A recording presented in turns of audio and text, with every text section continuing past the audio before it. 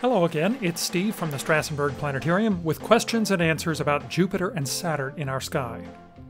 Is there something happening in the sky with Jupiter and Saturn? Yes, on Monday, December 21st, 2020, Jupiter and Saturn appear so close in the sky that they might seem to merge into one point of light as viewed with average eyesight. Are they crashing into each other? No, Saturn is more than 450 million miles beyond Jupiter. They just happen to be along the same line of sight from Earth. How rare is this? Jupiter and Saturn come close to each other in the sky about every 20 years, but rarely this close. According to calculations by Professor Patrick Hartigan at Rice University, Jupiter and Saturn appear this close only 8 times between the years 0 CE and 3000 CE. What will it look like? Jupiter and Saturn look like bright stars easily visible with average eyesight in a clear sky. Jupiter is very bright, Saturn noticeably fainter. When they are closest, the combination will not look extra bright, it'll look more or less like Jupiter. This fall, both planets appear low in the southwestern sky just after sunset. Start looking for them shortly after 5 o'clock. Where is the best place to go to view this event? Any place that gives you a clear view of your southwestern horizon without trees, houses, or buildings blocking your view. What time should I look? Start looking shortly after sunset, about 5 o'clock. Don't wait too long. By about 6 o'clock, the two planets will be so low that they are likely to be hidden behind trees and buildings on your horizon. I live in Florida, or Russia. Will I be able to see it? Weather permitting, yes.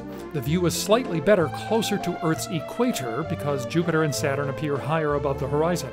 But no matter where you are, look southwest just after sunset for Jupiter appearing as a bright star-like light with Saturn nearby fainter. Start tonight. Will the merged planets flare up into a super bright star? No, Saturn is noticeably fainter than Jupiter. When they are closest, the combination will not look extra bright, it'll look pretty much like Jupiter. Will the planetarium be having a viewing, showing, or looking? Unfortunately, the COVID-19 pandemic has made it impossible for us to offer public viewing safely. Besides, the planetarium's location, surrounded by trees, will not provide a good view of the sky near the horizon. We encourage you to look from home or from someplace near home, and we will be recreating the event in the Star Theater Dome as part of every performance of our shows The Sky Tonight and Hubble's Immersive Universe till the end of the year. What can I do right now to help ensure I get a good view? Do not wait until December 21st. Look for Jupiter tonight and every night for the rest of the month. Make Jupiter your friend. Get to know its appearance and location. Then you will be able to follow the approach between Jupiter and Saturn night by night. What's a spectacular sky picture I should not miss? Look for Jupiter and Saturn on the evenings of December 16th, 17th, and 18th, that's a Wednesday, Thursday, and Friday, when a thin crescent moon appears in the same part of the sky. Jupiter and Saturn are very close on those evenings. Should I look at this with a telescope? Certainly you should try it if you have a telescope. To prepare, start looking for Jupiter tonight.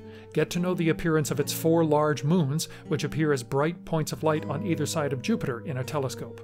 On December 21st, Saturn's brighter moons will appear entangled with Jupiter's as seen with medium magnification. What is something I may already have seen that is as close as Jupiter and Saturn on December 21st, 2020?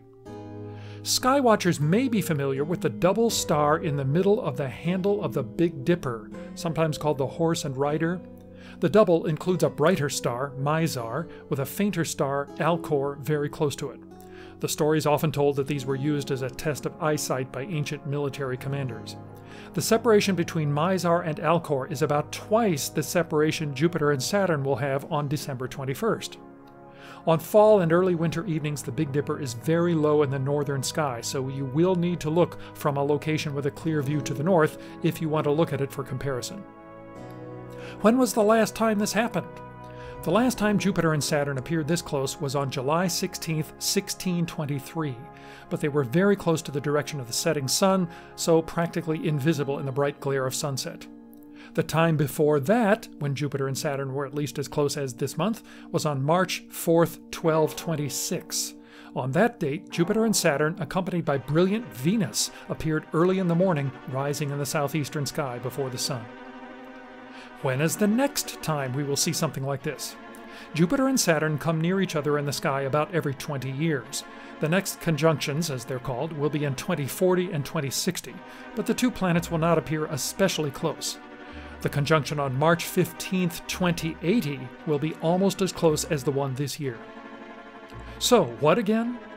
Just after sunset, that's a little after 5 o'clock, look low in the southwestern sky for a bright star, Jupiter. Look close to it for a fainter star, Saturn. Check every evening. On December 21st, those two planets appear closer than they have in hundreds of years.